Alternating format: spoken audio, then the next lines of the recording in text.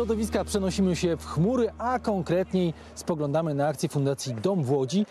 #Chmurka pełnia życia. W tej akcji jej ambasadorzy, czyli dzieci z niepełnosprawnościami, przyznają certyfikaty i nagradzają miejsca dostosowane do ich potrzeb. Odwiedzając je, takiej wizycie przyglądał się Marcin Cisowski.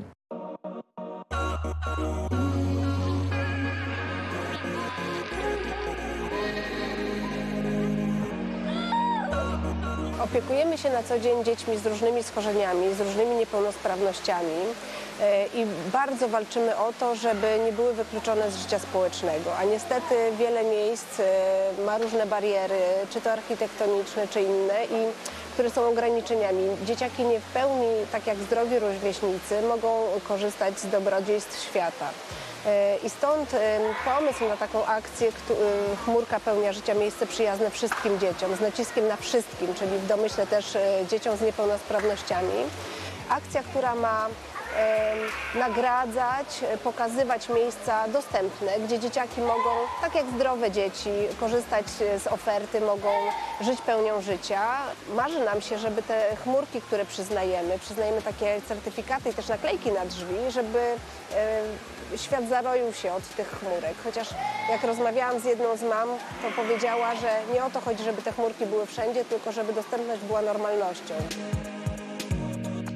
W akcji bardzo ważną rolę odgrywają dzieci z różnymi dysfunkcjami, które są naszymi ambasadorami i razem zwracamy uwagę na rzeczy, które dla nich są ważne, czyli winda, podjazdy, parking blisko, miejsce odosobnione, w którym można się wyciszyć, natężenie światła czy głośności, które bywa regulowane, opisy w języku Braille'a wypukłe, żeby dzieci z dysfunkcjami wzroku mogły też korzystać z tej przestrzeni. I oczywiście taka przychylność, otwartość personelu i ludzi, którzy są gotowi pomagać, jeśli gdzieś są jakieś niedogodności.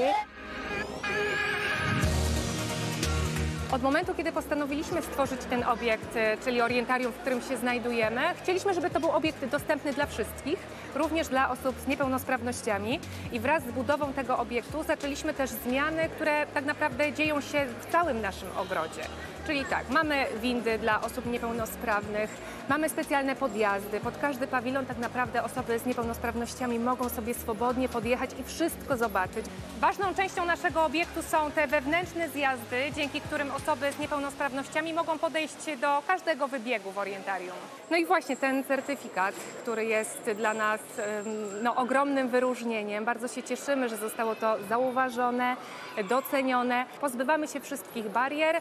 Myślę, że już na ten moment tych barier faktycznie tu nie ma, ale robimy co w naszej mocy, żeby było jeszcze bardziej dostępnie dla wszystkich.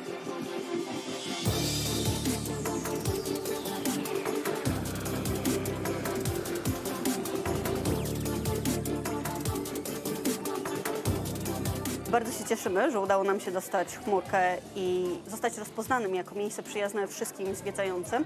Natomiast chmurka nie była naszym celem samym sobie. Naszym celem było stworzenie przestrzeni, która będzie przyjazna wszystkim przychodzącym do nas. I właściwie mieliśmy to z tyłu głowy już na etapie projektowania. Miejsce było projektowane tak, żeby osoby poruszające się na wózku mogły do każdego eksponatu dotrzeć, dojechać. Staraliśmy się zaprojektować odpowiednią ilość łazienek. Staraliśmy się myśleć też o potrzebach osób z niepełnosprawnościami wzroku, niepełnosprawnościami słuchowymi. W przypadku osób z niepełnosprawnością w obrębie wzroku przygotowaliśmy tabliczki braille'owe. Każda informacja, która jest zawarta u nas, jest również napisana braillem, jest umieszczona w takim miejscu, żeby każdy mógł z niej skorzystać. Nam zależy na tym, żebyśmy mogły spontanicznie właśnie pójść do kina, teatru, czy gdziekolwiek byśmy miały ochotę wejść. Mogę odwiedzić to miejsce i zobaczyć na własne oczy, że jest dostosowane. Są takie miejsca, gdzie osoby z niepełnosprawnością i nie tylko mogą się dobrze bawić. Liczymy na to, że nasza akcja Chmurka pełnia życia sprawi, że świat nie będzie miał barier i osoby z niepełnosprawnościami będą mogły korzystać ze wszystkiego, z czego mogą korzystać osoby sprawne.